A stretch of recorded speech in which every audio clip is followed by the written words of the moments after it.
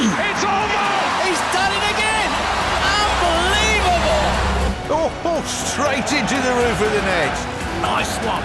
Straight down the middle. So, a good performance from both teams. Hello and welcome to Firstpost. I'm Rupha Ramani. Let's get started.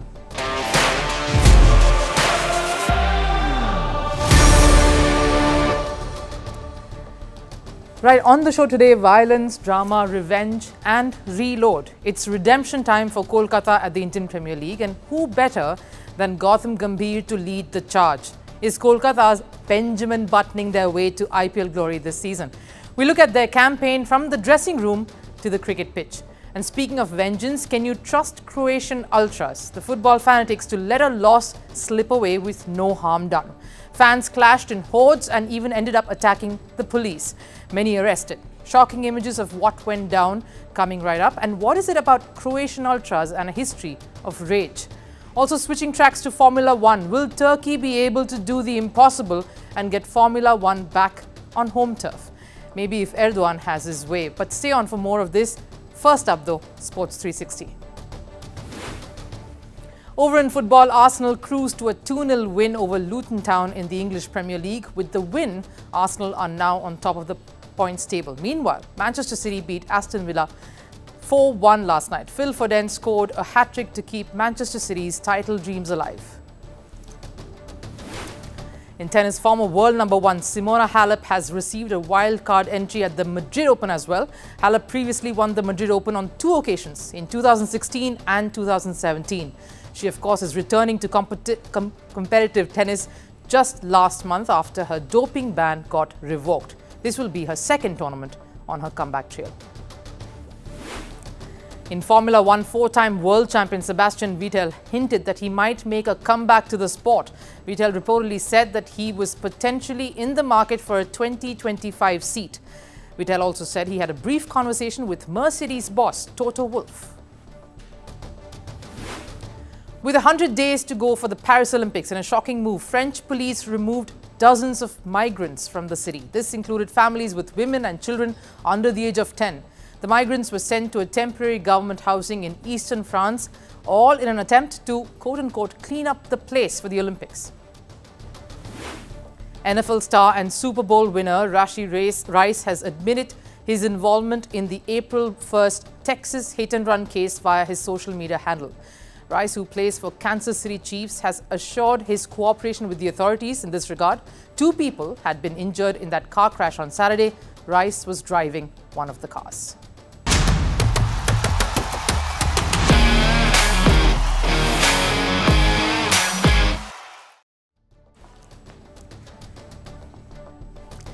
There's lots happening at the Indian T20 League, the IPL. So we got to pay some attention to that. And today it's one team in particular, Kolkata. They're looking lean and mean, and they sit on top of the points table. They have looked the most solid and unshakable side in the tournament so far. Got me thinking, what is different about Kolkata this particular season? Well, it has to be this man, of course, Gautam Gambhir, Kolkata's messiah, the man who seems to be doing no wrong as long as he wears the purple and gold. Now, I had to give a rider here because you know the kind of trajectory Gambhir has enjoyed in the IPL. It has been a colourful many years, not just as player, but also now as mentor. Remember his run-ins with Virat Kohli while he was with the Lucknow franchise. And of course, Lucknow as a franchise, while Gambhir was at the helm, showed some glimmer of hope, but that fizzled out. As a unit, as a team, somehow it didn't quite work. Gambhir, the player too, was just as hot-headed. Here is one cricketer turned commentator, now of course mentor, who has not really mellowed down so much with age. But Kolkata and Gambhir's love story has been just as fiery. They forged a relationship that was gold when he was captain at the franchise. Shah Rukh Khan's romance and Gambhir's drama was the perfect Bollywood spicy affair that proved to be a blockbuster. Kolkata franchise, the product of that. Victories they cherished only when these two were together, 2012 and of course then 2014. Golden years for the franchise and Gautam Gambhir in particular. And sources in the Kolkata franchise now say the biggest difference to the outfit this year has been Gautam Gambhir. They say there is a sense of calmness and reassurance that has come back into the camp. They all feel as equals, respected, and that has just meant that they all want to come together to win it again, just to give it back to him. A happy dressing room, they say, is a performing dressing room, and Gambhir has made that possible. The announcement of Gautam Gambhir returning that came in just before the start of the season sent tingles down everyone's spines, but now that the tournament is well and truly underway, those tingles are transferring to lightning bolts in the air. They posted the second highest total in the league so far against a hapless Delhi side, whose biggest silver lining has been their tenacious captain returning to form and returning after a break, Rishabh Pant. But 272 runs is a colossal affair, and everyone came to party. It isn't just Gambhir's comeback to the Eden Gardens that seems to be doing the trick. I have to speak first of Sunil Narine. The man seemed to have lost his touch as an opening bat some years ago, forcing Kolkata to rethink their strategy and get Jason Roy to open. The absence of Roy power, of course, prompted them to somehow revert to that old strategy, and that seems to be the theme for this franchise this season. Rolling back the years, back to the future in some sense. What worked in the past is working again.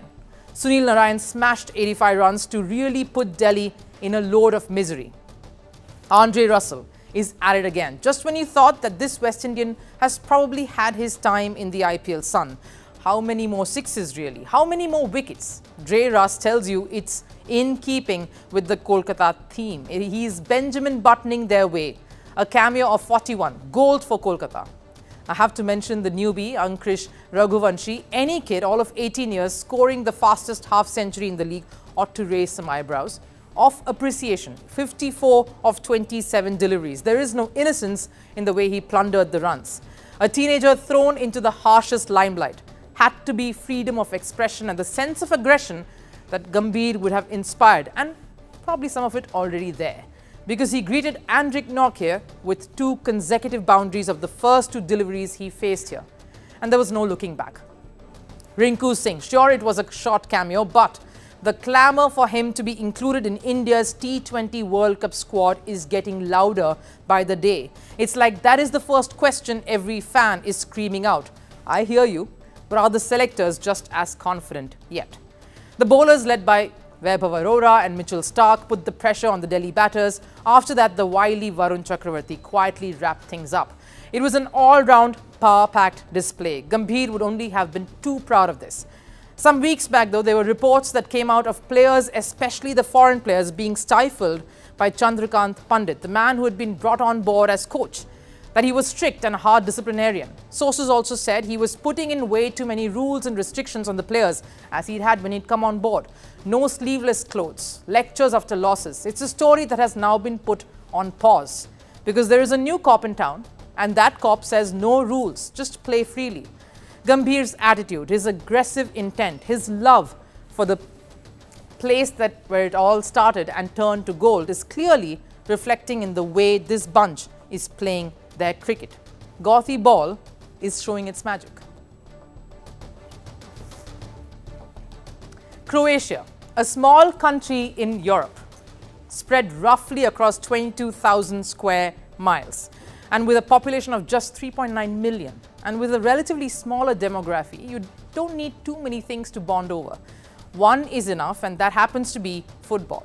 No surprises there. The country is united in their passion for the sport. It's not like they have had too many historic achievements to rave about. In the international stage, they've played only 6 FIFA World Cups ever. So the Croatian fans we spot are seriously passionate about the sport. And just yesterday, that passion transformed into an ugly display rather quickly, turning into a very violent affair. The event, Croatia National Cup semi-final, Dinamo Zagreb beat Hajduk Split 1-0 to enter the final. But the Split Ultras, for the uninitiated, Ultras are football fanatics for whom passion is a gross understatement. Now, the Split Ultras, known as Torcida, didn't take the loss all too lightly. They rushed onto the field to attack the Zagreb players. And not just the players, they tried to unleash their fury on the Zagreb supporters too. The matter got too hot to handle, and the cops had to intervene to try and break up the commotion and somehow try to stop the violence. The police came on and pushed the Split fans back onto the stands. The matter, though, didn't end there. How would it? It is Croatia and football. There is a mean streak here and fans don't take losses too well. This face-off did not abate despite police intervention. In fact, it only escalated. The cops may have separated the hordes of fighters in the stadium, but it continued and gained momentum out on the streets. Angry mobs of football fans clashed right outside the stadium.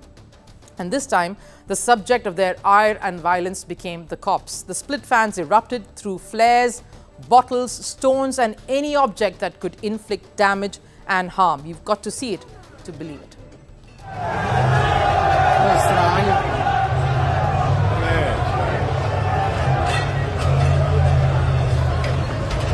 Ako je krenuo šibat, pošibat će i dobro. Pošibat će i dobro.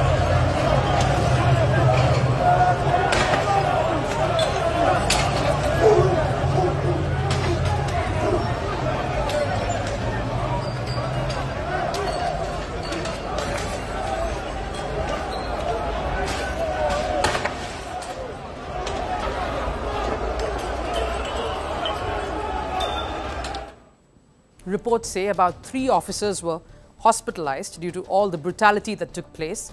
The nature of their injuries, of course, isn't all too clear yet, but this was football frenzy at its peak that just went out of control. A police vehicle also got damaged during the rampage. The mayhem also prompted the firefighters to be called in to extinguish blazes that had also been started nearby by the fans. And more than 50 people have been arrested. The city mayor, Ivica Puljak, was disheartened by this barbaric display over a football match. No justification for the violence. I'm sorry for such unpleasant scenes and I hope we will never see them again in our city. This is of course not Croatia's first brush with violence of this scale over football. And guess what? These very same fan clubs were involved before too. Torcida, the Split Ultras, and Bad Blue Boys, the Zagreb Ultras, have had a long-standing rivalry. From hatred to cooperation, ever since 1980s, and now it's back. The two clubs are the worst offenders when it comes to hooliganism and violence. The cities are separated by just 220 miles, but their rivalries are far-reaching. In May 2022, when Hajduk Split lost 3-1 to arch-rivals Dinamo Zagreb, it resulted in a massive violent face-off between fans. Cops got involved here too. Around 35 people were badly injured, 20 of them cops. Among those injured, 4 fans with bullet wounds. Many rioters were arrested back then too, close to 50 again. But this raging history is part of the Croatian football culture, the ethos. The Bad Blue Boys have had a rather violent streak. Dinamo Zagreb were playing AEK Athens in a Champions League qualifier in Greece. The year is 2023. The Bad Blue Boys were at it again. But this time they did not even wait for the game to start off, to begin their violence. They unleashed fury on AEK Athens supporters before the game, right during a practice session outside the stadium a day earlier. The fury resulted in more than 100 fans facing murder charges. A 29-year-old Greek fan was in fact stabbed to death. That match was postponed with no fan attendance when it finally took place. Even back in 2022, during Croatia's World Cup group stage clash against Canada, Croatian fans abused Canadian goalkeeper Milan Borjan. The matter turned ugly and Croatian Football Association finally was held responsible and they were fined $53,000 for what their fans had indulged in. Now, I understand the rivalry, I understand the passion fans have for their club, their country, but fanatic acts have no place in sporting landscape. The sporting equation is completely taken out. It goes beyond that realm into one of law and order. And what these fanatic groups are doing is tainting the image of a country. Many would think twice now before heading to Croatia to watch a football game if these acts continue unhindered and unregulated. Now, Turkey, with its scenic beauty, unique cuisines and the right weather, is perfect setting for any sporting event. It's a pity, though, that there aren't any global sporting events that come to Turkey. The recent controversies plaguing football and volleyball, of course, violence permeating sport there, has also contributed to tainting the country's image in the sporting sphere. But Turkey wishes to change all of that without its attempts to make inroads back into Formula One, and the task lies in the hands of Istanbul Park circuit, the former home of the Turkish Grand Prix. The drive comes from the top. Turkey President Tayyip Erdogan met with the Formula One chief Mohammed Ben Sulayem. Key agenda: bring back the Turkish Grand Prix and the World Rally Championship. Can this truly happen, and if so, what would it mean for Turkey?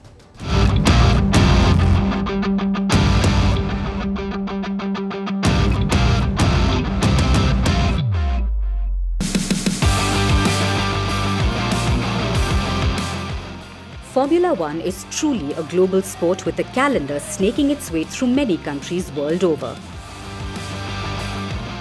Not every city, though, gets the privilege of hosting a Grand Prix. The 2024 season has 24 Grand Prix races. And here's the thing. Hosting an F1 race means big bucks come into play. The country that bids the highest gets the honour of hosting a Grand Prix. And so it's no surprise that we see more Middle Eastern influence of late. So that's why, given the financial burden that a country needs to incur in order to host the mega event, that many beautiful tracks in the world miss out. Istanbul Park circuit, the former home of the Turkish Grand Prix, being the biggest example. The Turkish Grand Prix first took place in the year 2005. In its debut season, the circuit generated a lot of attention for just the nature of its track. The beautiful circuit is surrounded by forests and fields, making it a picturesque location for racers. So much so that former Formula One CEO Bernie Ecclestone referred to it as the best racetrack in the world. But the scenic beauty could do little in sustaining this. Due to financial disagreements on the costing between F1 and Turkey GP, the Grand Prix only lasted till the year 2011 on the F1 calendar. So just 7 seasons before the fallout and Formula One parting ways with Turkey. But that wasn't the end of it. After almost a decade-long break, Turkey came back into the picture. During the COVID-19 pandemic that brought sporting events across the globe to a standstill, several originally scheduled races were cancelled in 2020. And F1 had to look for alternates, and basically the gaze fell on Turkey once again. The Turkish Grand Prix was added to the calendar then. Even in 2021, Turkey stepped in to host the cancelled Singapore Grand Prix. But that was all for the Istanbul circuit. From 2022 onwards, due to financial constraints once again, Turkey failed to bid for the hosting rights. But after 3 long years, Turkey and its doggedness seems to be the arc of the story. Turkish President Tayyip Erdogan met with Mohammed Ben Sulayem, the head of Formula One's governing body FIA, to discuss the return of both F1 and the World Rally Championship. The reason why fresh talks have resumed is because of a new management stepping in. Can Bilim Eğitim Kurumları, a company part owned by Lale Kanda, who is the chairperson of F1 tyre provider's Turkish branch, has taken over operations at the Istanbul circuit for the next 30 years. The mega deal is estimated to be around $117.8 million. So, with money coming in, Turkey is planning to bring back F1 to the country. Kanda, the chairperson, is hopeful to bid for the 2026 Formula One calendar. Istanbul Park track will be a center of attraction. Formula One is extremely prestigious and it increases the prestige of the country. There will be countries that will be removed from the calendar in 2026, so races can be held again in Turkey. Apart from Formula One, we will bring other races to Istanbul Park. The urgency and need to get this show running is understandable. In fact, Turkey's tourism minister Mehmet Nuri Ersoy had some days ago openly said that the Istanbul circuit tender would be awarded to the one who can bring back the F1 race to the country. And according to the tender given to the new owners, if the circuit doesn't host a Grand Prix, the operators will have to pay 25% of the F1 hosting contract fee to the Turkey administration. So the pressure on the circuit's new management is immense. But with the larger goal of bringing F1 back to Turkey on everyone's minds, consider the persuasion powers to be sky high. And a strong Turkish comeback is definitely on the cards. Time for last serve. Now, Paris Olympics is just a few months away. And in addition to the city, the French island of Tahiti is gearing up for the event too. The island will, of course, host the surfing competitions. Take a look at the preps, even as the island continues to battle and be mired in its own share of controversies.